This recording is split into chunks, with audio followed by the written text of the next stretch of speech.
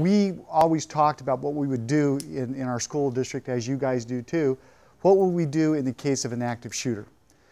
And every time we started talking about a lockdown, every time we started talking about getting underneath the desk, we would look around the table with the other principals and the superintendents, and we'd look at each other and just kind of shake our heads.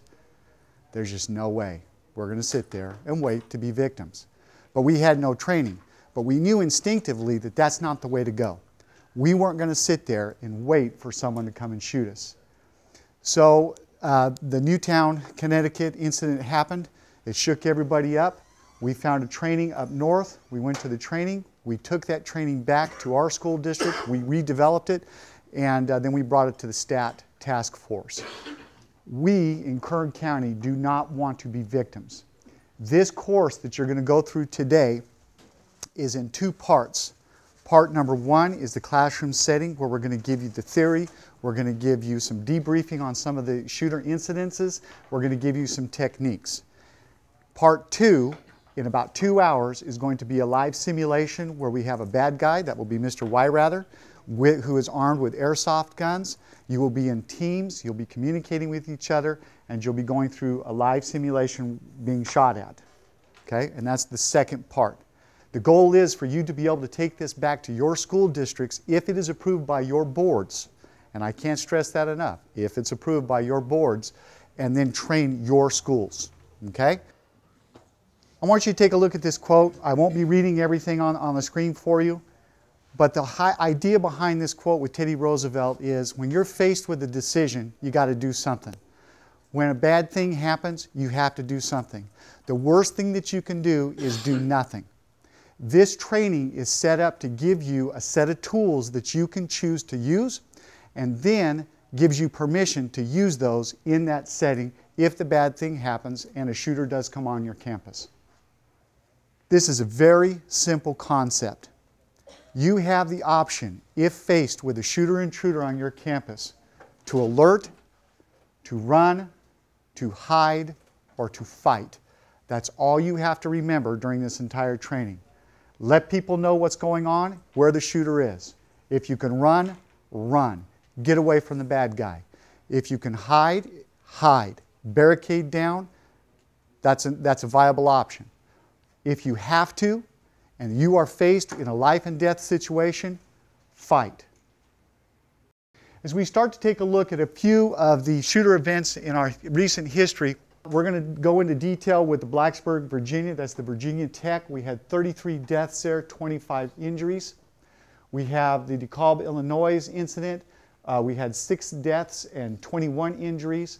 We had the Oakland, California event, 7 deaths, 3 injuries. Our 2 most recent ones were Newton, Connecticut, Sandy Hook Elementary, 27 deaths, 2 injuries, and Taft, California, 2 injuries. Let's take a look, if we can, at the Oakland, California incident, because this illustrates a very interesting point. In Oakland, California, it was a private college. A bad guy came onto the campus, and he told the other participants in a lecture hall, line up against that wall, and I'm going to shoot you. That was his command. What happened? They lined up against the wall, and they were shot.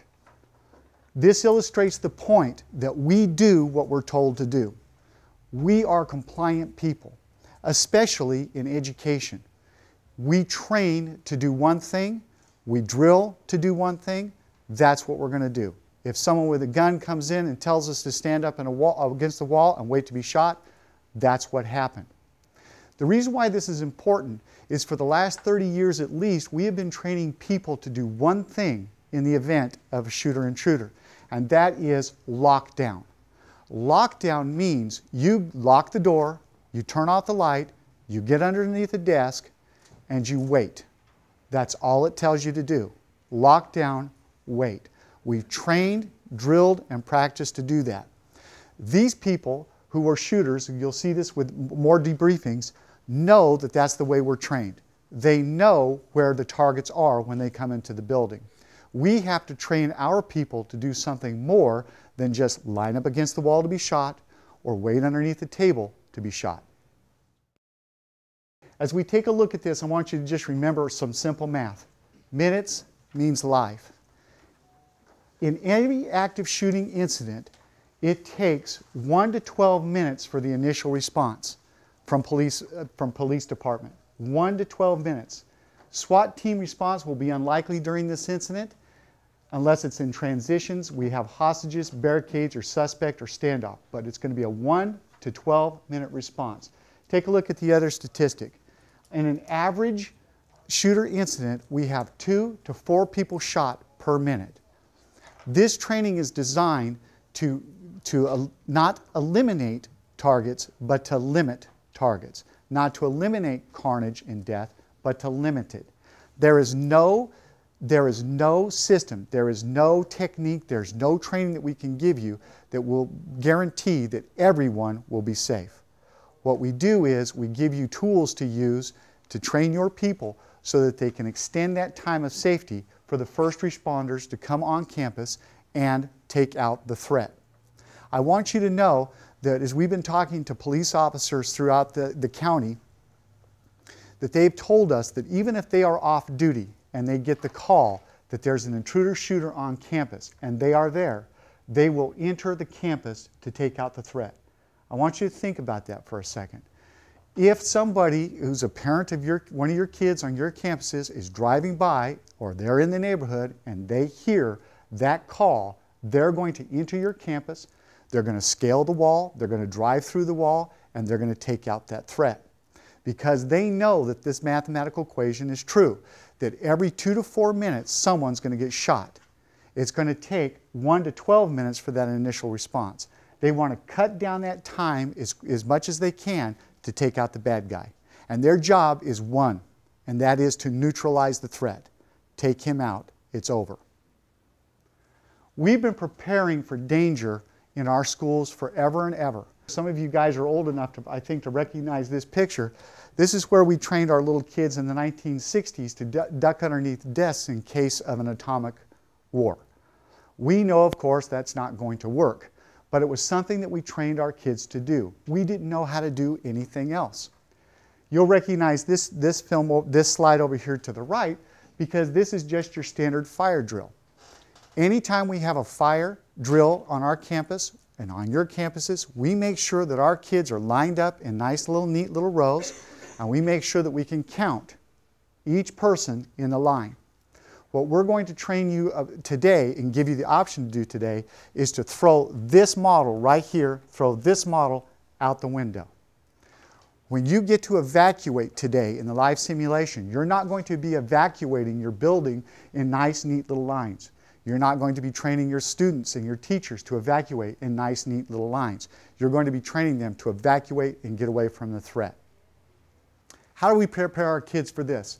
You'll recognize this slide from the news coverage of the incident in Taft.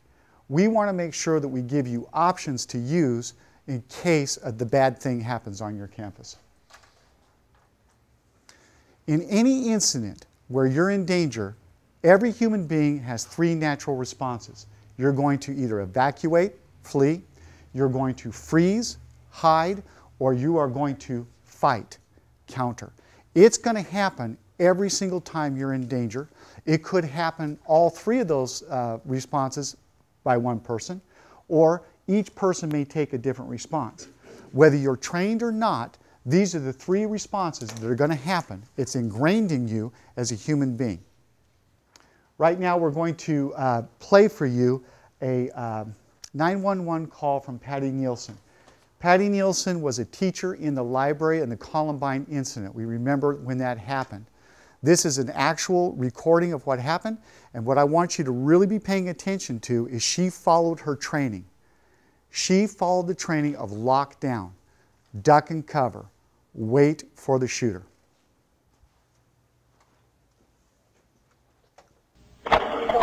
Jefferson County 911. Yes, I am a teacher at Columbine High School. There is a student here with a gun. He has shot out a window. I believe one shot. I've been Columbine High School. I don't know what's in my shoulder. If it was just a last beat or what. Okay, has anybody been injured, ma'am? Yes. Okay. Yes. And the school is in a panic. And I'm in the library. I've got students down. I'm in a tables, kids. Heads under the tables. Kids are screaming. Some of the teachers are, trying to take control of things. We need police here. Okay, we're getting them there. Police here. Who is the student, ma'am? I do not know who the student is. Okay. I saw a student outside. I was in Holden. Oh, dear God. Okay. I was on Holden. I saw a gun. I said, what's going on out there? And he said, oh, it's probably something else. It's probably a joke. I said, well, I don't think that's a good idea. And I went walking outside. I think he was there to see what was going on. He turned the gun straight at us and shot. And my God, the window went out. And the kid standing there with me, I think he got hit. Okay. Something in my shoulder. Okay. We've got help on the way, ma'am. Okay. Okay. Oh, God. Stay on the line with me. Oh, God. Hey, kids, just stay down. Do we know where he's at? I'm sorry? Do we know where he's at? Okay. I'm in the library. He's upstairs. He's right outside of here. He's outside? He's outside of this hall. Outside of a hall or In outside? the hall. Of the Okay. library. There are alarms and things going off now. Smoke. My God, smoke is like coming into this room. Okay. I've got the kids under the table here. I don't know what's happening in the rest of the building. Most of that smoke in the building. I don't know. I'm sure someone has to be calling 911 to fight. Yes, we've got a lot of people on. Okay. I just want you to stay in the line with me. We need to know what's going on. Okay. Okay? I am on the floor. Okay. And you've got the kids in the there? library, and I've got every student in this library on the floor. You better stay on the floor. Is there any way you can lock the doors?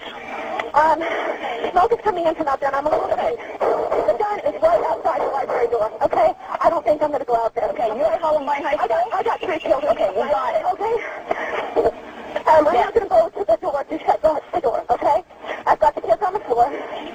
I got all the kids in the library on the floor. We have paramedics, we have fire, and we have police en route, okay, sir? Okay. Okay. Yes. I don't know. I can't believe he's not out of bullets. He just keeps shooting and shooting and shooting. Okay, yeah, we've got a police officer on scene. I thought it was... Okay, just try and keep the kids in the library calm. Yeah. Is there any way you can block the door so no one can get in? I do not...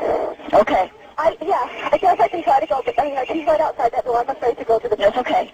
That's where he is. I'm not afraid to go there. Okay? That's okay. Okay, I told the kids to get on the floor. I told them to get under the table. All of the children are on the floor under the table.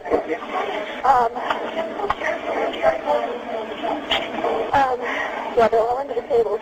Okay. And as long as we can just try and keep... No one's saying a word. Okay, as long as we can keep everyone there as calm as we can. I hear some yelling out there going on right now. Yeah, we've got alarms going off now as well. Yeah, there's alarms. This room is filled with smoke. Okay. Okay. Keep everyone low to the floor. Yeah. Yeah. Everyone's up. Okay. Everyone stay on the floor.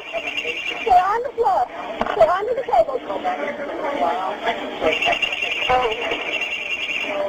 Okay. I don't know. Okay, I know, just... I don't know. I didn't... I said, what is that kid got? He was outside at the time. And I was on call duty. Oh, God. He's trying, he's like, woo, woo, woo. I know. Things are being shut off. I do not know who the student was. I don't even think I saw him. He was wearing black. He didn't look very large. Male student. He was out there shooting. It looked like he was climbing out and shooting. And somebody, I said, what is that? I said, what's going on out there? It's a wiretap gun. It's probably for video production. You know, they do these video right. And the kids, I said, well, that's not, a play gun, a real gun. I was going out there to say no. And I went, oh my God, that was really close. That was okay.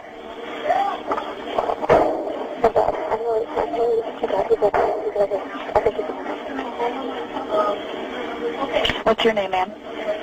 My name is Patty. Patty? Yelling everybody get up right now. Please go to the library. Please scream everybody get up right now. Okay. Please don't hold on. I have him in the library shooting at students to the lady that I have in the library on the phone. Okay, try and keep as many people down as we can. Okay. Do you know who he is? Okay.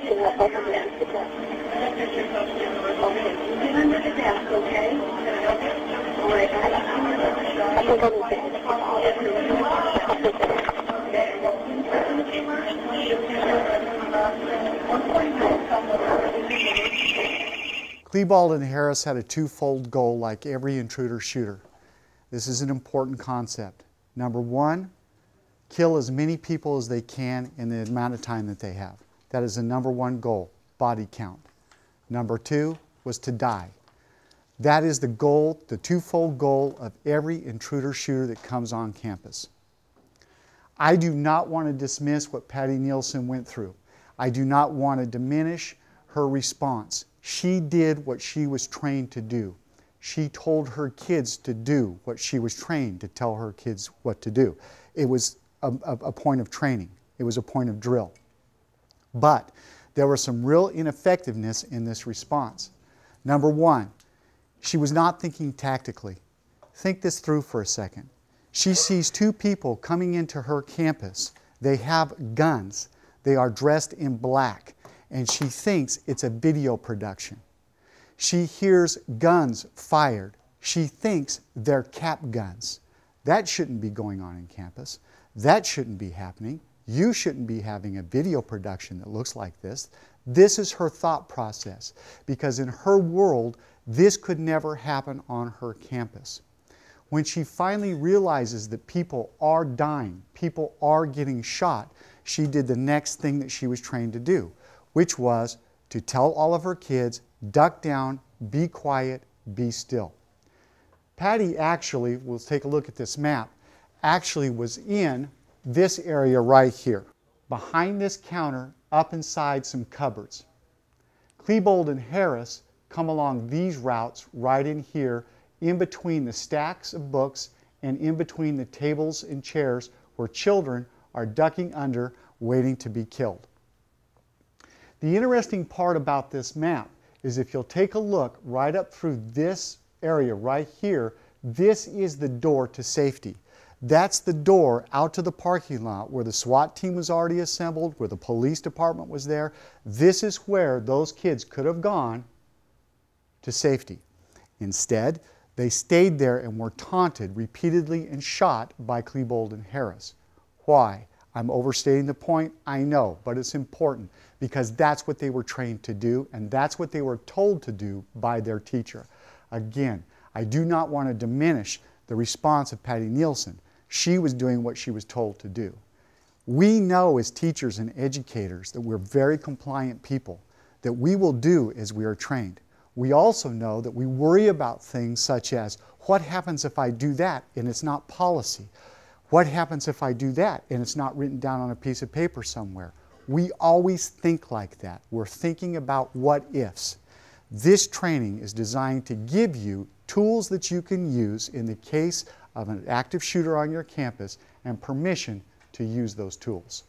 These guys could have made it to safety, but they did what they were trained to do. As we take a look at the Virginia Tech case, I want you to take a look at passive response versus proactive response. Fatalities for a passive response are 28. Fatalities for a proactive response are 2. So let's go through this. Cho was the guy who came in and shot up Virginia Tech. It was interesting with Cho because he went to a shooting range a few days before going on campus at Virginia Tech to practice the slaying. And here's how he did it. He went to the outdoor shooting range, and instead of putting the silhouette at the far end of the shooting range and practicing like most people do, he instead took multiple silhouettes and put them on the ground in a row down the lane of the range. Then he took his weapons and he walked along and he shot at the silhouettes on the ground. He knew the response of the school. He knew how people were trained. He knew his victims were going to be on the ground waiting to die. He trained for it. The range master saw it. He saw the pre-indicator. He thought it was odd. He didn't report it. He didn't think much of it. Just, that's odd. No report, nothing. Cho comes on campus that morning, and I want you to see this is a hallway, and these are classrooms on either side of the hallway. This is a second-story building. He chained the point of exit on one end, walked down to the other end of the hallway, chained the doors here. Then he went into the first class. In classroom number 1, there were 14 people there. He killed 10 and wounded 2. Having done that, he strolled to the next room. They stayed down. They were passive as well. They did as they were trained. There were 19 people present in that room. He killed 12. He wounded 6. By the time we get to room 3, we have an interesting professor in room 3. He was actually a Holocaust survivor, and he heard the guns. He didn't think it was a video production. He didn't think it was construction noise. He didn't think it was firecrackers. He knew that it was a weapon. And he said to himself, this ain't going to happen again. He took a student in his class, and the 2 of them barricaded the door by placing their bodies up against the door. And they held on, and they stalled the attacker. Also, he instructed the rest of his class to exit outside the window. They jumped from a second-story window down to the concrete below. They survived. The 2 deaths that we have were the professor and the student who were barricading the door, because the shooter shot through the door and killed them. But we have much less of mortality rate in that room. Cho tires of this one because he's lazy, and because he's a coward, and because he has twofold goal. I want to shoot as many people as I can before I die today. That was too hard. He goes to the next room. They hear the scuffle over here where they jumped and barricaded, and they start to barricade as well. And they have 13 present, 5 were killed, 6 were wounded. This was the first time they came, that Cho came to that room. Cho goes to room 200. There is no class there. Again, his goal cannot be fulfilled. He goes to the next room over here, room 205. 12 were present. None were killed. None were wounded. They were barricading the room effectively. There are several things to consider here. Your first room right here has the highest mortality rate because it was the first room. It makes sense. The first room is going to have the highest mortality rate. I wish I could tell you that we have a system, or that someone has a system that will eliminate the carnage. There is no such system. When evil comes on the campus, people will be hurt, people will die. So they had a much slimmer chance of surviving. But they didn't counter, they didn't barricade, more people died. By the time we get to these people over here, and they're starting to understand what's going on, they were able to do more things, more tools. This is without training, guys. These people were not trained to barricade. These people were not trained to evacuate. They were not trained to counter and fight. They did it anyway. Why? They did it because it's ingrained in us as human beings to do 3 things in the case of danger. We're either going to run, we're going to hide, or we're going to fight. These guys took it upon themselves to take one of those options, and more people were saved that day.